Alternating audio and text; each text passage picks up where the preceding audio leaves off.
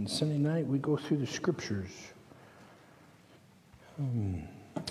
So tonight we find ourselves in Ezra chapter 4. So if you turn there, just a couple of comments before we get started. I've been traveling and I've missed a couple Sunday nights in a row, so I missed the conclusion of Sunday night services completing the whole Bible the other week before last, or 2 weeks ago. I guess it was the week before Labor Day. But you are all to be commended for your faithfulness to go through the scriptures chapter by chapter and verse by verse on Sunday nights. And I'm just very, very tickled that God saw fit to allow us to get all the way through them. And also to get started again in a new one. So we are started again to go through the scriptures again, chapter by chapter, and we will continue to do that as long as God would have us do it. Been a great, just a great run, and so I'm very, very tickled about that. And I'm tickled too about the book we're in. Ezra is a great book. It comes at a very timely book for us, I think, in where we find ourselves as individuals in Christ and brothers and sisters, and also where we find ourselves as a nation currently. So I think it is a very timely book in that respect. So if you are at Ezra chapter 4, let's open the service in prayer. Heavenly Father, Lord God, you are truly a great and awesome God. Father, you are King of kings and Lord of lords, and your word, Father, is true. Father, your word is proven.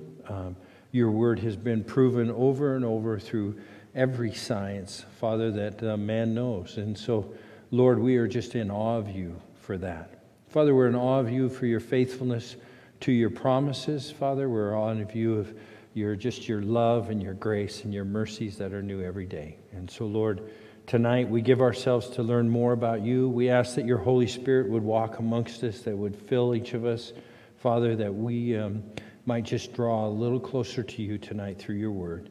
I thank you so much, Father, for the faithfulness of these that have come and given of their time to learn more of you. I pray, Father, you would bless them for it. In Jesus' name, amen.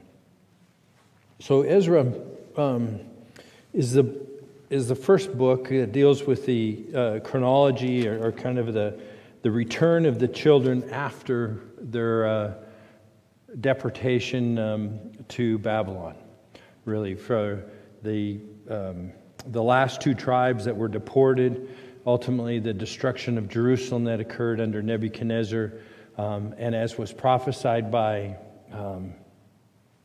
Jeremiah, and related to us through the book of Daniel, that there was 70 years assigned to the children of Israel to be outside the land, and they had been, and they were deported. And God's promises are faithful, though, and that's what we saw in chapter 1 of this book, was just the faithfulness of God, that at the 70 years that he would raise up Cyrus, and Cyrus would allow the people, give the edict that would allow the people to return to Jerusalem. And that is no small miracle. And I think the lesson for us out of chapter 1 was just that God's word is true. God's promises you can bank on, and they are always fulfilled. Without exception, God's promises have been fulfilled. His promise that he would raise up Cyrus is well documented. It was prophesied hundreds of years in advance of Cyrus even being born, some 160 or 170 years in advance of that. And God raised up that man. He became king and ruler to have the authority to allow the children of Israel to be restored to the land. And that is, and to rebuild their temple. And that is an incredible thing. So you pick out scriptures as you read through the Bible and you look at them, you wonder, is that promise true for you? I tell you it is. That God is faithful to his promises without fail. Chapter 2 was a genealogy of those that came. We saw that there was nearly 50,000 that God raised up to come back to Jerusalem and to rebuild the temple under Cyrus's edict. That is a tremendous thing. We see the main character of this first portion of Ezra there in Zerubbabel. Zerubbabel was the grandson of Jehoiakim, also known as Jeconiah, who was, and essentially he was an ancestor of David. So Zerubbabel, sorry about that. He had this unique place, and he was of the royal family, and his father had not been one that had followed after God. In fact, he was shown to be, or demonstrated to be, that he did not follow God. And so he was not a favored king, but he was, I think, the second to the last king just prior to their deportation to Babylon. But he comes back, and in chapter 3, we see that they're back in the land, and they start. And it's very, very encouraging there in the first portion of chapter 3, where they, it says in verse 2, then Jeshua the son of Jozadak and his brethren, the priests, and Zerubbabel the son of Shealtiel and his brethren arose and built the altar of the God of Israel to offer burnt offerings on it.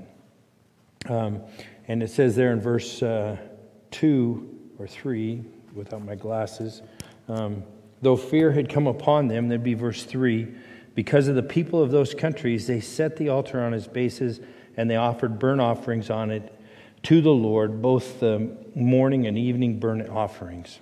So the significance of that cannot be overstated, that the first thing that they did was they set up the altar. And they did so in the presence of the people that had come into the land and had occupied the land for that 70 years. And we'll see more of that today in Ezra 4. But in Ezra 3, the first thing they did was set up that altar. And the purpose was clear, is that they were going to, and they were needing to, and desired in their hearts to first make sacrifices to the Lord. To establish and reestablish that relationship with God. No doubt that they were, had been longing, this 50,000 people who would make a 900-mile journey to come back to Jerusalem. 900 miles, 9 months likely is what it would take to come back. A trip of 9 months. They had to be dedicated to the things of God. And the first thing they wanted was to establish and reestablish that relationship. And that is so important, such a strong lesson for us, is the importance of relationship. That's what God desires with us. That is the reason why we are saved, is that we would have that relationship. For us, it is a certainly salvation issue, certainly an eternity issue, but it is most importantly a relationship issue. And that Jesus Christ desires a relationship with each of us. And that is so important, and such an important thing, that the first thing that they do when they come back out of captivity is build the altar. It is not about works, right? It is not about their service. No doubt that is important, and everything that we are called to do in our service for God is important. But more important than service is relationship. And that altar, and establishing it there in chapter 3, verse 3, was we should not lose the significance of that. Now, in chapter 4, as we start, it takes a turn, right? And so here it is, chapter 4, verse 1. Now, when the adversaries of Judah and Benjamin heard that the descendants of the captivity were building the temple of the Lord God of Israel, they came to Zerubbabel and the heads of the fathers' houses, and said to them, let us build with you, for we seek your God as you do, and we have sacrificed to him since the days of Esarhaddon, king of Assyria, who brought us here. And so here's the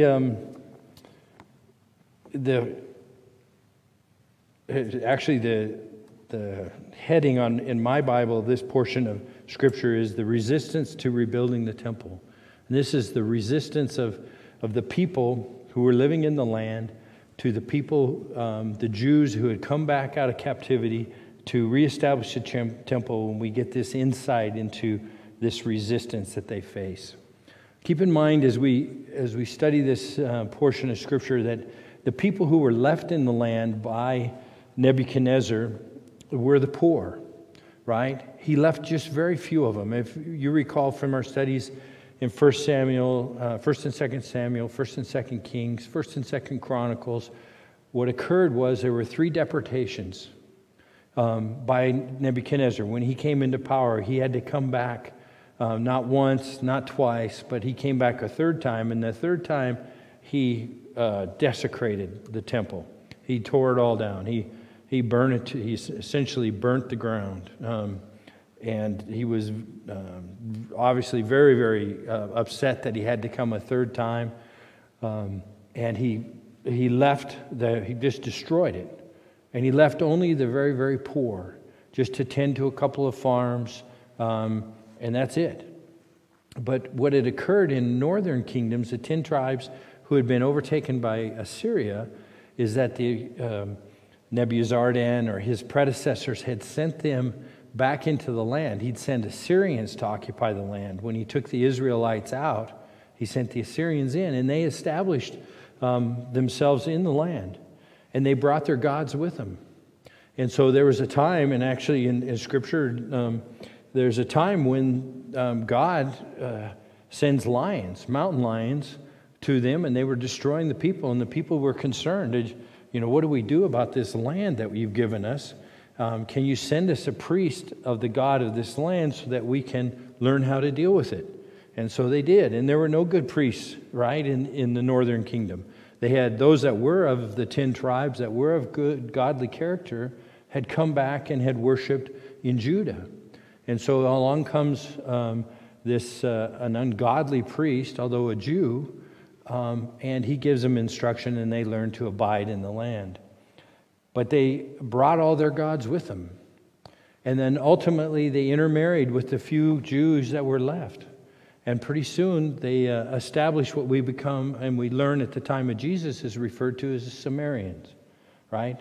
And they are a type, and they were despised by the Jews. We know that from the New Testament teachings on them. They despised the Samaritans. They would walk around. They would avoid them. They wanted nothing to do with them. And they, in doing that, the Jewish people believed that they were half-breeds, that they were half Assyrian. They were outsiders who had married into Jewish families, and therefore they brought with them their gods, and so they had this mixed relationship, the mixed multitude. You sometimes see it referred to in Scripture and in studies. And that's who they were dealing with. And so these people now come to these, the people of Judah and Benjamin, as it says there, the adversaries of Judah and Benjamin. Make no mistake about it, that word adversaries is not coincidental, that the Holy Spirit sought to use it here. For every good work that we would have commenced upon as faithful Christians, as lovers of God, the one true God, comes with an adversary, right? The adversary, our adversary, the devil, as we know from elsewhere in Scripture, seeks whom he may destroy, right? He's constantly looking for whom he may destroy. And for every good work that is commenced, there is a corresponding reaction by our adversary, the devil. And this is no different. And I think it's not coincidental that the Holy Spirit uses that word here. The adversaries of Judah and Benjamin heard that the descendants of the captivity were building the temple of the Lord God of Israel. That's what they do. They heard and they came, and this is what we where we find ourselves at this account. And I think it's a very important account that we understand that virtually you cannot do a work of God without an adversary. Anything you set out to do, that there's an adversary, you're going to get the attention of Satan. You're going to get the attention of the devil and his emissaries. They do not want to work. And this has commenced since Eve and Adam occupied the land. Right? We're going through Genesis in the men's study on Saturday mornings now, and it's just a great study and a reminder of just this adversary that we have. And virtually anything you step out to do for God, there will be an adversary. They will come against you. Typically, it's immediately, but not always.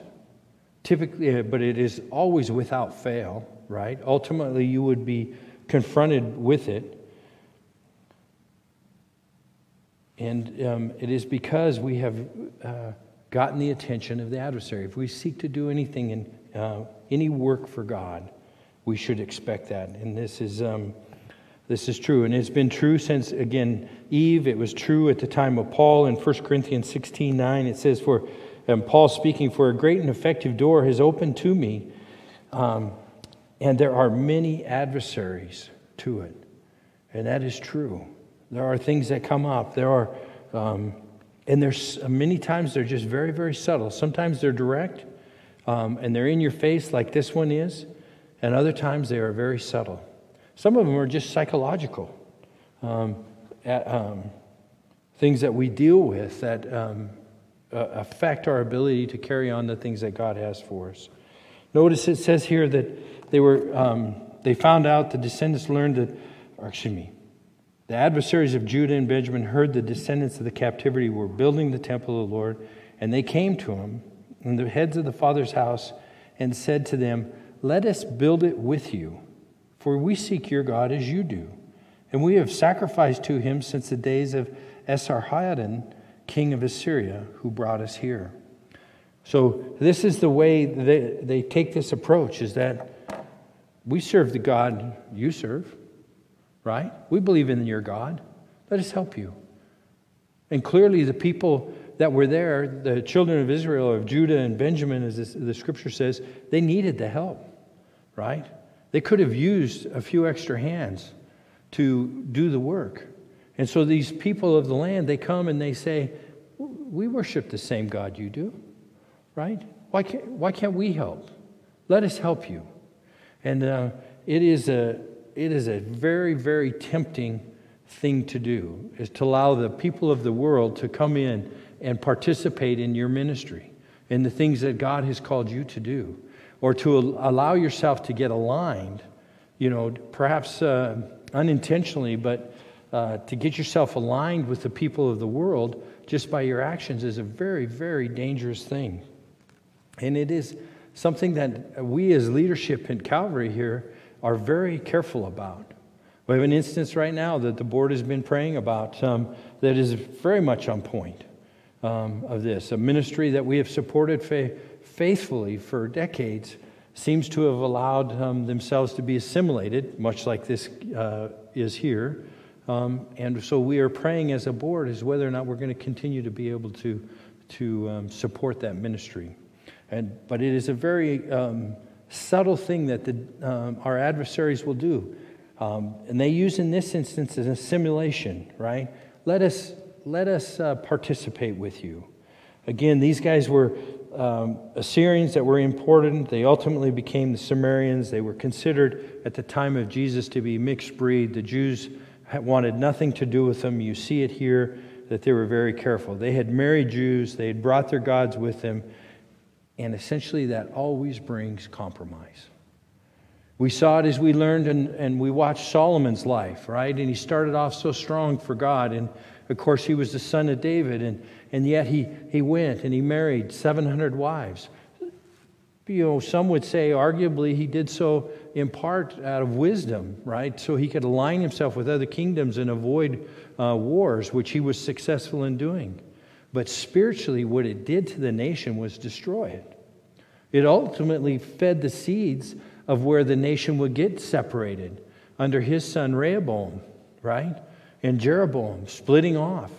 And it was because, in large part, because Solomon had allowed himself to assimilate with others, other nations, other ungodly people, and it destroyed the nation of Israel. And so it is very much that way. And that's what occurs. Again, that it introduces false gods. It is very much like the Jews complained to the Samaritans. They're half-breeds. They're not totally devoted to the things of God. And it results in compromise. And this goes on all the time in ministry. Always.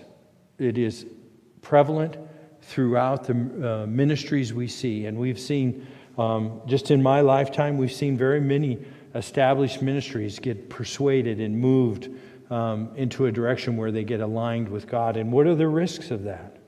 Well, the risk is now all of a sudden you no longer have your witness, right? There's not a fine line between, there is a blurred line between what is of God and what is of the worldly organization that you may have gotten assigned with. This ecumenical movement occurred not that long ago here in the United States, where all these pastors were getting together, the Catholics and the Lutherans and the Mormons, and they were all this big ecumenical movement. And it is very tempting to align yourself, and I mean in brotherly love, to allow yourself to get associated with that. But Calvary as a group overall, many of them avoided it and held strong to the discipline of just relying and serving God and God through His Word, and relying on His Word and not allowing ourselves to get caught up into that. There's a great bumper sticker out, and every time I see it, it just makes me cringe. And it's called Coexist. Maybe you've seen it. And it has all of the different, or not all of them, but many different religious symbols, right? It has the sickle for Islam. It has certainly a cross for Christianity. It has the Jewish star. And the idea is, and this is kind of prevalent in our culture, is that can't we all just get along? Really? Don't you really all just serve the same God? Right? There's only one God, right? We have these monotheistic religions, Christianity, Jewish religion, and certainly Islam. They're all monotheistic, right? They all have one God. So isn't it the same God? I mean, this has been recent, not years, not decades certainly, that this has come up recently in our culture. Is come on, right? There's one God. You all serve the same God. Can't you guys just get along? Couldn't we just have world peace, right? There's really no difference in those religions. And the person who says that has done no depth of study about the truth of religion. There is very definitive differences between those religions. For instance, our friends the Jews, they believe in the same God we do, but they do not believe Jesus Christ is the Messiah. They're still looking for their Messiah. Christianity, we believe, of course, that Jesus Christ is the Messiah, right? And He was born, and He fulfilled all the prophecies of Scripture. He died on a cross and to save us from our sins, and He rose again on the third day. He is the Messiah. The Jews do not believe that. Some of you know from some of the comments that have been made by Pastor Dan when he was here that I got into unwittingly, and I thought relatively innocently, a little discussion at the Temple Institute in Jerusalem. When I asked the priest, I just said, and I was a relatively young believer, but I just said, what is your guys' problem with Jesus? It was a nice, innocent question, but the wrath came down on me, right? They got a big problem with Jesus. They are not the same. They are not the same religion. We love our Jewish friends, and we know that they love God. They just have not recognized their Savior. And Islam is totally different altogether. Again, they do not believe in Jesus Christ either.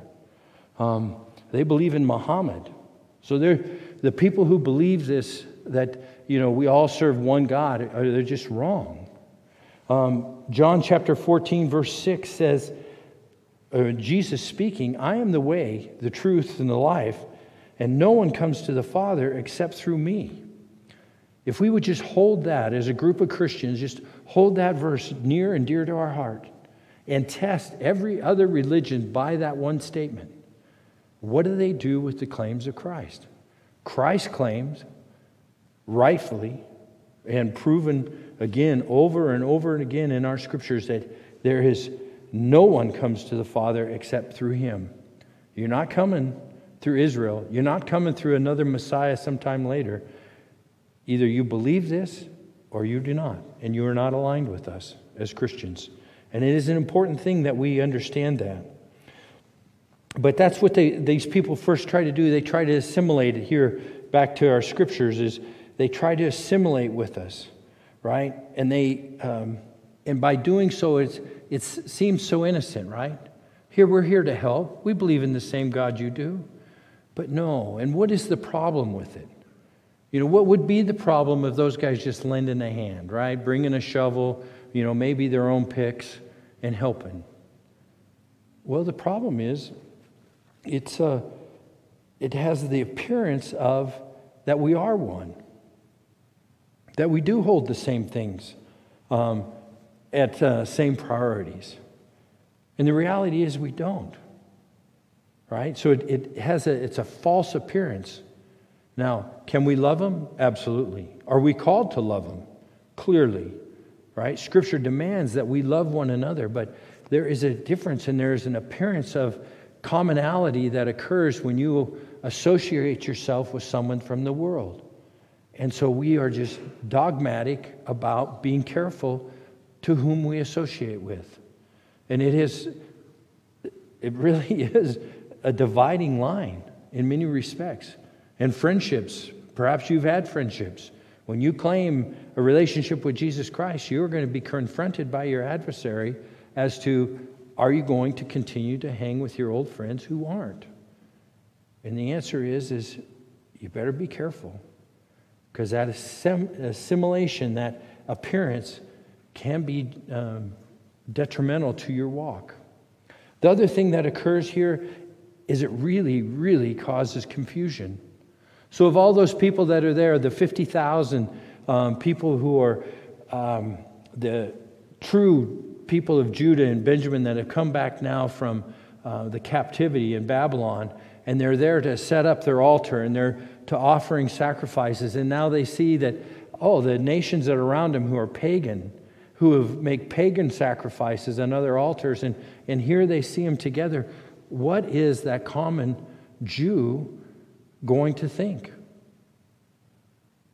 That it's okay? It's okay if they help here, and if it's okay if they help there, is it okay if we go help them with their pagan sacrifices? The answer is no. You can't. It's not right. And that causes confusion in the people. Terrible thing. And we lose people because of it. It's just a horrible thing. There is a difference. The presumption of people when they see that going on is that there is no difference in religious beliefs, but in truth there are. And so we are very, very careful about that, to avoid that confusion. And we should not compromise with the world. God had called these people to come back through Cyrus. And again, the prophecy was very clear that it would be Cyrus. It was before he's born. He comes into power, and what's he do? God puts it upon his heart, and he gives the edict that allows those people to come back. And Cyrus had a mind different than the ruler of Assyria, where he sent his own people back into the land to occupy it and to settle it, really. And they brought their gods, of course, with them. Cyrus had the belief, as he returned and restored the people who had been taken out, that they would have a loyalty to Cyrus, right? They would recognize him as having done a good thing, and they would be relatively loyal to the king. And so that was Cyrus's perhaps mental gymnastics that he went through to make that decision. But it was impressed upon him by God, no doubt. And he sends the people back. And it was important that they do it. And they come back. So so then you get into verse 3 here. Take a look at what the reaction is. Verse 3 says, but. And again, I love that word, right? It is the great conjunction. But Zerubbabel and Jeshua and the rest of the heads of the father's house of Israel said to them, you may do nothing with us to build a house for our God, but we alone will build to the Lord God of Israel, as King Cyrus, the king of Persia, has commanded us. And so that is their response. Praise God for Zerubbabel, right? Praise God for strong leaders. You will do nothing of that. You will have nothing to do with it. And it seems and superficially as we read through this and you casually read through it and you say, oh, geez, what's the big deal, right? Again, they needed the help. They could have used a few extra shovels and picks, maybe a donkey or three. What's the big deal? Well, the big deal is just exactly what we went through a few moments ago, right? It's the assimilation, it's the appearance, it's the confusion it causes. And so that's the big deal. And thank God for strong leadership in Zerubbabel and the other leaders, that he said, you will not have anything to do with it because of that very thing. And he gives them, the two primary reasons. He professionally, I would say, he carefully told him no. And here's why. Number one, God called us to do this. God called us at the direction of Cyrus, or with the permission of Cyrus, better. God called us to come and reestablish the temple. And Cyrus gave us that permission. And he has commanded us, not you, right? And I wonder out loud in reading through this, and I wonder out loud, if you thought you were serving the same God, how come you didn't build the temple? Right? That might have been a little too much in your face kind of reaction to their question, is how come we can't help? Well, you've been here for 70 years. You could have started, but you didn't, right? And it's just so important that we have strong leadership. And it is essential in God's work. We have been, I would say, very, very blessed here at Calvary Calvary Chapel, Carson Valley, to have strong leadership. And that leadership has commenced. I have served under 3 pastors here. I missed Joe Valenzuela by a period of months. Otherwise, it would have been all 4 of them that had founded this church. And I'm grateful for the leadership. I'm most grateful that the leadership in Calvary Chapel, Carson Valley is dedicated to God's Word and the teaching of God's Word simply and straightforwardly. I've sat on the board in this church, for a long time, over 3 decades. I've been privileged to see the inner workings and see the decision process and some of the things that occurred that have just been heartbreaking. And I've seen some of the great victories. The radio station, I've been part of the radio, how we got started in the radio station, how the school got started, and some of the other great ministries we have. It has just been a tremendous run. But it has not been without adversaries. We're going to see, and I'll give you an example here in a few minutes about this petition that they write back to the king, right? We had a petition. Of all the neighbors that live around here, I think there were over 200 neighbors that lived around here. That when we decided and God opened the door that we could buy this lot and we needed a special use permit, there were over 200 neighbors of adversaries who did not want us here. The word got out that we were going to plant a church right here in the largest community, 4th largest community in the state of Nevada. And the word got out, and the adversaries came out in 200 plus signatures on a petition. And it was God's graciousness that He opened the door for the special use permit. But again, all of that is just great stuff. But what is key to understand is strong leadership is critical. And Zerubbabel was that guy. And he said, no, we won't do it. We get confronted with it more than you know, about just the opportunity to associate, to be assimilated with. And I am just so grateful and thankful for the leadership in this church that says no. And we have been perceived and been criticized in the community for being very, very almost isolationists. That is the furthest thing from the truth. We very much embrace, and we are excited about all the good work, and there are some great works going on in Carson Valley. I believe the people in Carson Valley are without excuse. I mean, we have some great pastors at other churches that are teaching God's Word faithfully, just as we do day by day here. We are anything but isolationists, but we are very, very careful in leadership about not allowing ourselves to be assimilated with the world.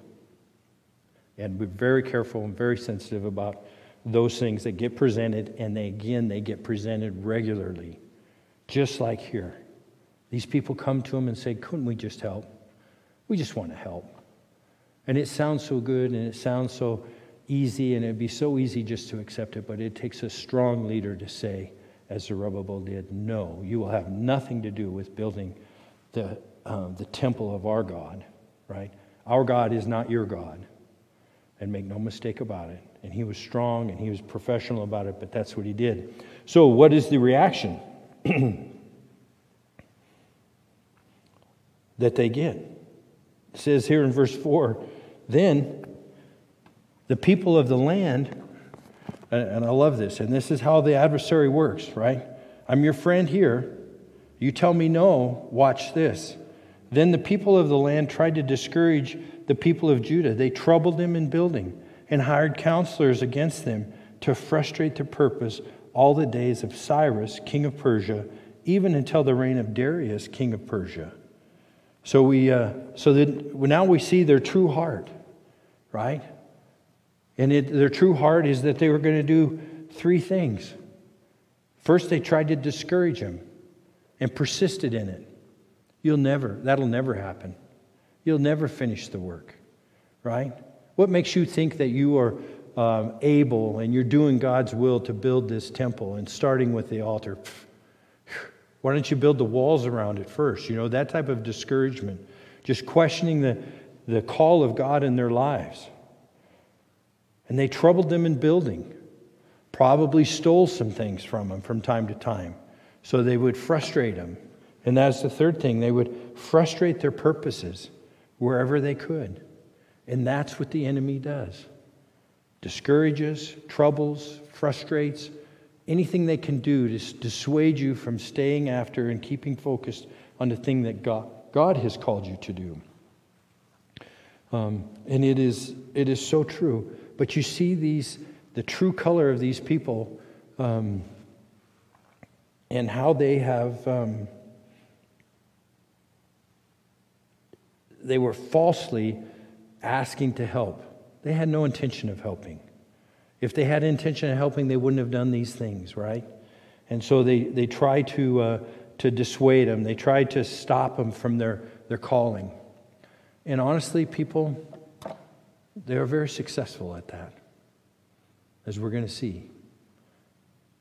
And people around you will be successful if you are not totally committed to the calling that God has in your life.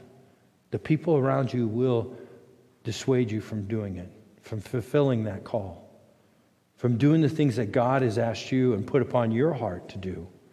And it is a very dangerous thing, and it's important that we recognize it. And thank God that right here in Ezra chapter 4, God presents it to us in a way that is just stark, right? First they want to help, and now they want to tear down. And that is what happens. Take my word for it. And it'll be a strong disassociation when you make these. When you make that strong decision, when that strong leader says, no, I'm going to commit myself to the purposes of God, and this is what we're going to do. And then there's all of a sudden, there's that opposition, and people are going to separate. And now you look like the bad guy. And as somebody who's been part of the decision process to be the bad guy, and then even in my own business or businesses, been the bad guy, it's not fun.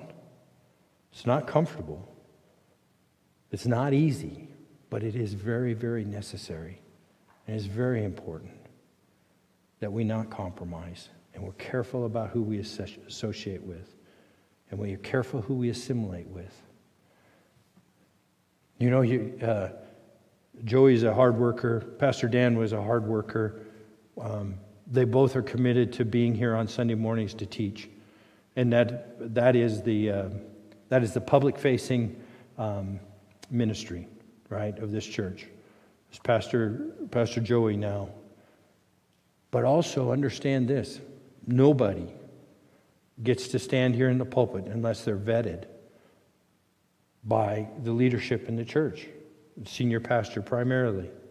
And the reason is we are very, very careful about who we allow the opportunity to speak here. There was the circumstances of someone who had been here many, many times, and he seemed to have taken, and he had taught here, he'd taken a turn to the right or to the left, depending on your worldview, and he got into some things that were just, they weren't biblical in our estimation. They didn't follow what we understood and understand to be the clear teaching of God's Word. And it was a very difficult decision that Joey ultimately made. And he ran it by the board before he did, and we had to ask that person not to come, even though he'd been scheduled. Very, very difficult decisions, and it's hard, but it is so necessary and so important that it not be allowed to occur and allow confusion in the body. And it is rampant in these last days if people aren't careful. So you publicly facing ministry, very few people get the opportunity to stand here, and they won't get the opportunity until they're vetted, primarily by the senior pastor. Dan was faithful about it. Joey's being faithful about it. It's really, really important. So the opposition to them, they showed their true colors. They tried to discourage, they troubled them, and they frustrated them. Verses 6 through 23 is a parenthetical verse or verses in this chronology, in this account. And it's important that we see it and we understand it for that. It is not necessarily, it is not specific to the building of the temple. Rather, it deals more with the time of Nehemiah when they come back to build Jerusalem. Okay? So it is...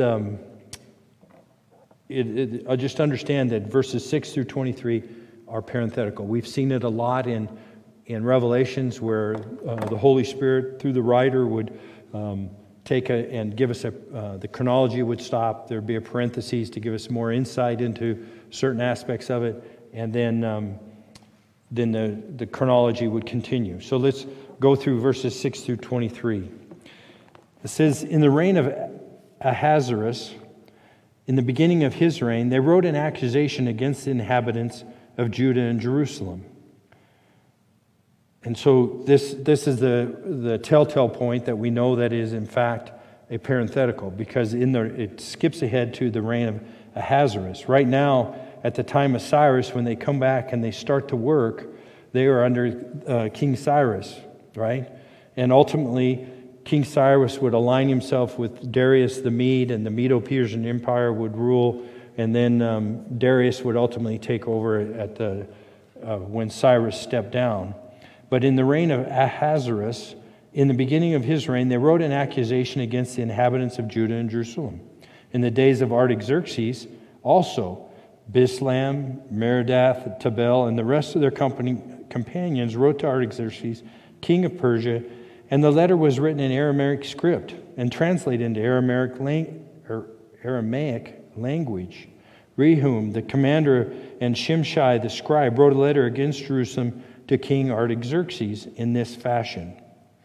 And so here we have the letter, and God saw fit to reproduce it here for us. It says, from Rehum, the commander, Shimshai, the scribe, and the rest of their companions, representatives of the Denonites, the Aphrasathites, the Tarpolites, the people of Persia and Arak and Babylon and Shushan, the Devites, the Elamites, and the rest of the nations whom the great and noble Osnappar took captive and settled in the cities of Samaria, and the remainder beyond the river, and so forth. So the introduction to this letter is that they're writing is there's a whole bunch of us that have signed this petition that are opposed to and we're going to tell you why we're opposed to what they're doing in Jerusalem. This is a petition. And all these people are of one mind and one heart relative to this. And so that is what they're essentially saying. And this is a copy of the letter they wrote him. To King Artaxerxes, from your servants, the men of the region beyond the river, and so forth. Let it be known to the king that the Jews who came up from you have come to us at Jerusalem and are building the rebellious and evil city and are finishing its walls and repairing the foundations. That's there in verse 12. So again, this is how another indicator, another fact that And why we know that this is a parenthetical passage is because they are complaining about that they're building the rebellious and evil city aren't finishing its walls, which at the time of Zerubbabel, they were working on the temple, not the walls of Jerusalem. Okay?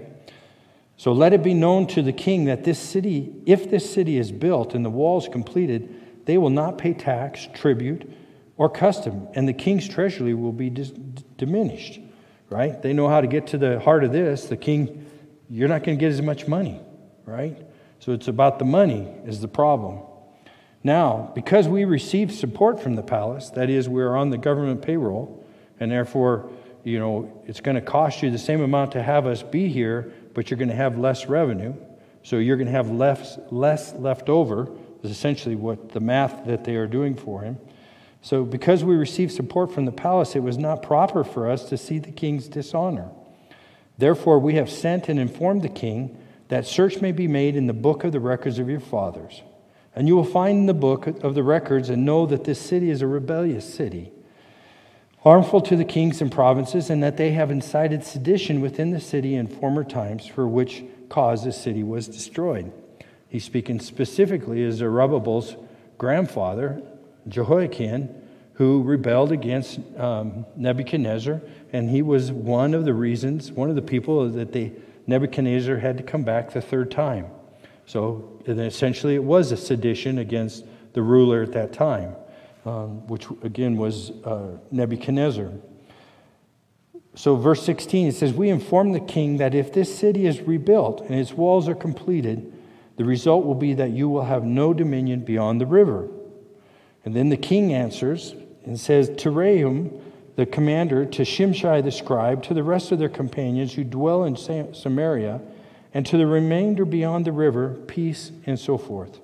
The letter which you sent to us has been clearly read before me, and I gave the command, and a search has been made, and it was found that this city in former times has revolted against the kings, and rebellion and sedition have been fostered in it.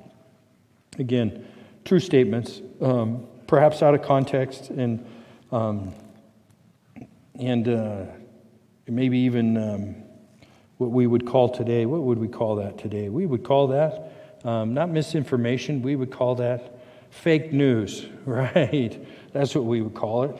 There have also been mighty kings over Jerusalem who have ruled over all the region. That's true. It would be David, Solomon, beyond the river, and tax and tribute and customs were paid to them. Very true. Now, given the command to make these men cease, that this city may not be built until the command is given by me. Take heed now that you do not fail to do this. Why should damage increase to the hurt of the kings? Now, when the copy of King Artaxerxes' letters was read before Rehum, Shimshai, the scribe, and their companions, they went up in haste to Jerusalem against the Jews, and by force of arms made them cease. Again, made them cease building the walls of Jerusalem. So a little bit ahead of time, I believe God included it here to give us an example of the things that our adversaries and their adversaries would do. They were discouraging, they troubled them in building, they hired counselors to frustrate them in their purpose. And so letters like this, petitions that you would see, are the types of tools that our enemy would use against the people of God. And here, this is just an example of it for us to see firsthand. Continuing in verse 24, it says, thus, the work of the house of God, which is at Jerusalem, ceased, and it was discontinued until the second year of the reign of Darius, king of Persia. What you don't see here, and which is not eminently obvious to a casual reader of this study, is between chapter 4, verse 24, and chapter 5, verse 1 is a period of 15 years. And during that period, the other, which is not spoken of by Ezra, at least in this portion of Scripture, is that the opponents to the work were successful. And the work on the temple stopped.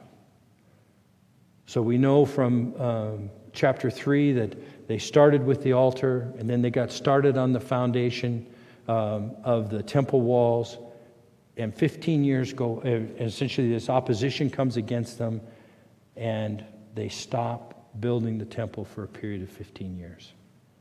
And it's a tragedy, honestly. It's a tremendous lesson for us of what happens when there is a call of God and the people quit too early. Let me say it again. There's a call of God. People take a step of faith and get started. The adversary, who undoubtedly is going to come, comes and interferes, attempts to discourage, attempts to trouble them, does frustrate them in the use of counselors and otherwise, and signing signatures on petitions, and ultimately they give up too soon.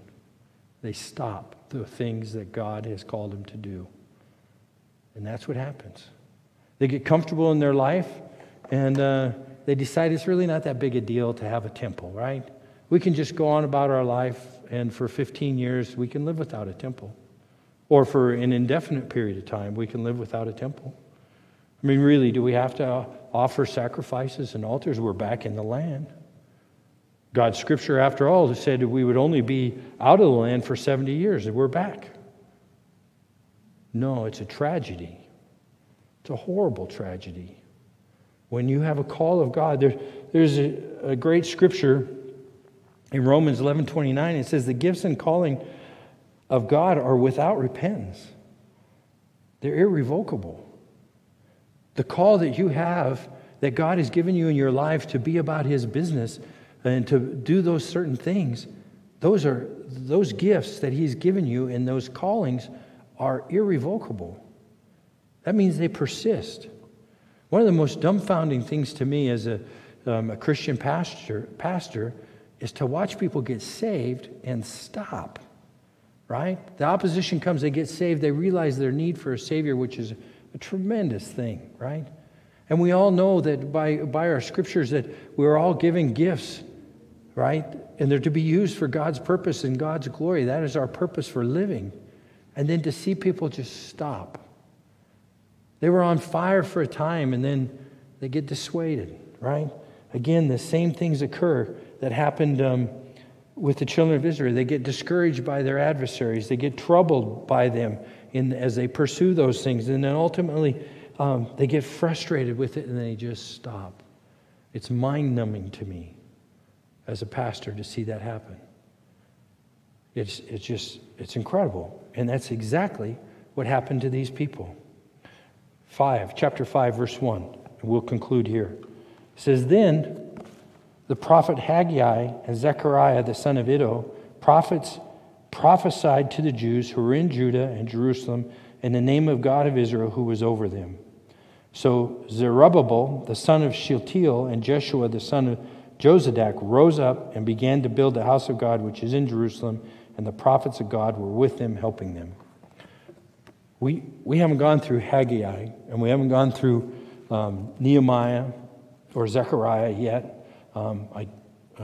Spoiler alert, I do think we are about to go through Haggai on Wednesdays maybe, or maybe even on Sundays. I can't remember. Joey gave me a little heads up that he might move that direction.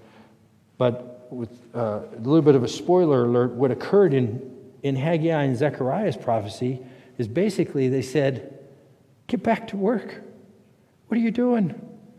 The calling and the gifting of God are irrevocable. You were called, right? You stood strong, Zerubbabel. You stood strong against the enemy, and you said, no, you're not going to help us.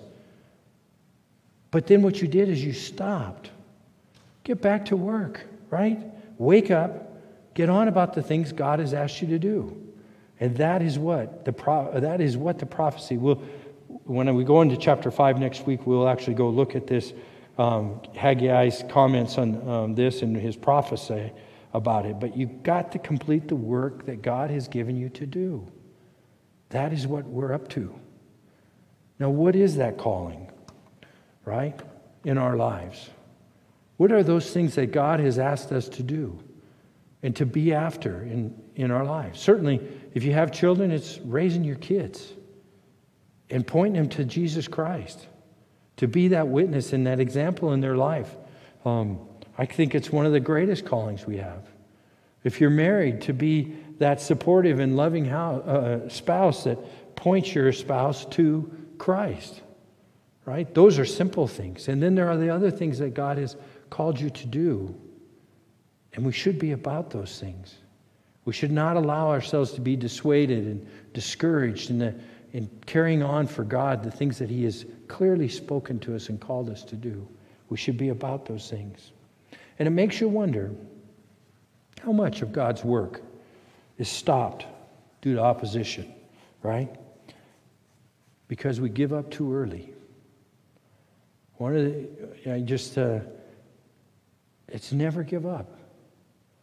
There's more work to be done. There's nothing in Scripture that you see that is rewarded by God that people, where they just give up and they quit going hard after God. You can't find it. Where God has blessed that. No, we need to, despite the opposition, press on to the high calling that God has in each of our lives. You have a call on your life. Your call is for a relationship, as we saw in chapter 3. First and foremost, a relationship with God. Be careful. Covet that relationship. Hold on to it dearly. And build upon it. And then in addition to the relationship, as you do that, your service to God will come out. Right? And that service to God is equally as important. Is to be about the things that God would have you to do. You can't hear that statement from Christ when you get to heaven that says, "Well done, thou good and faithful servant," if you don't serve, right? It's just that simple. Relationship and service. Don't give up. Don't allow yourself to be discouraged by the enemy. God's call on your life, His gifting is without repentance. And it's irrevocable. If you have allowed yourself to stop, right? Maybe you got discouraged. Maybe, the enemy, the adversary had a victory. I say to you, follow the prophet Haggai and get back to work. Get started again. If the calling and the gifting of God is irrevocable, then it's still there. Restore your relationship with Christ and get about the service that He's called you to do. That is the message from chapter 4 and the beginning of chapter 5 in Ezra. So Joey, if you come close us in song, I'll close us in prayer. Heavenly Father, Lord God, you are an awesome God. And we're just so grateful for your word, Father, how it guides us and directs us in each aspect of our life. Father, we are... amongst all people, we are very blessed. Father, but with that blessing comes responsibility. And we recognize that as Christian men and women that are here tonight studying your word, Lord. I pray, Father, that you would write these things upon our hearts as reminders. And for those of us that have allowed our relationship to fade for whatever reason, Lord, I pray that you would just restore that relationship as only you can. That we would humble ourselves and seek you, Lord, that our relationship would be renewed and encouraged. We'd be encouraged in that. And Father, that we would be about the calling and the giftings that you have given us, Father. Those things, Lord, we would go hard after them again. Father, not for our glory, but for your glory. Father, the time is short. The harvest is ripe. The workers are few. Help us to be those workers, Lord, that are faithful to administer and to pursue the callings that you've given each of us in our lives, Lord God. We do love you and praise you. We give you all the glory in advance. In Jesus' name, amen.